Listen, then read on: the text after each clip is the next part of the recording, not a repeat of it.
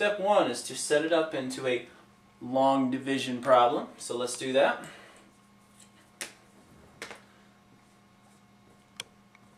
Okay, always what you're dividing into would go into the bar here. So I'm going to draw the bar in a second. 2x squared plus x minus 14. Put my bar in another color.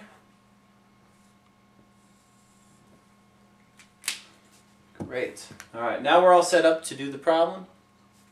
No sweat. Now let's look and think. X. How do I make an x look like 2x squared? What do we need to multiply it by? Let's see here. To get it to look like x squared, I obviously need an x. And I always line it up over the next one. So I'm going to put an x right there. Okay?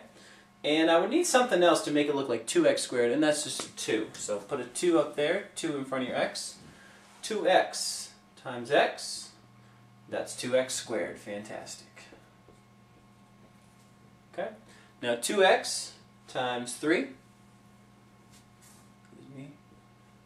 Let's see, 6x.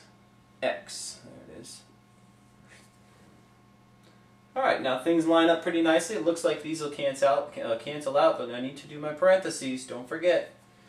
Okay? Because when you don't do parentheses, you're tempted real quickly to write that this is 7x, but it's not going to be. So we got to be real careful to use this step. Okay, don't skip it.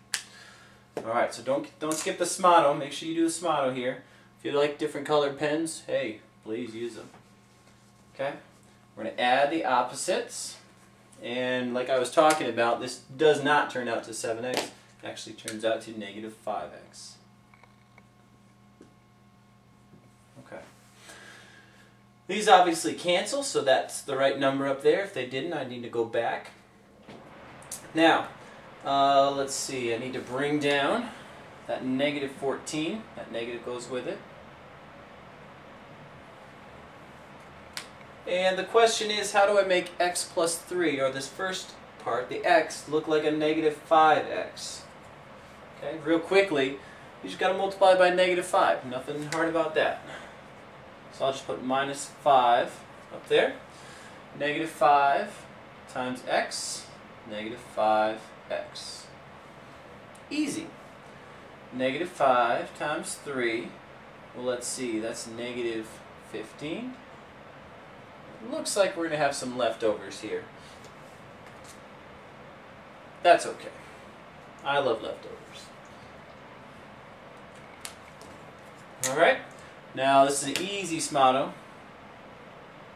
Okay, change all the signs inside.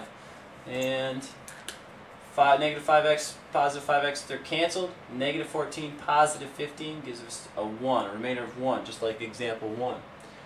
And the final answer, if you remember how to write it, you need to write 2x minus 5, and you need to account for the remainder. So we're going to do plus 1 over what you divided with, x plus 3. Okay, this is the proper way to write it. Another way to write it would be 2x minus 5 r1, or remainder 1, but this is a better way to write that.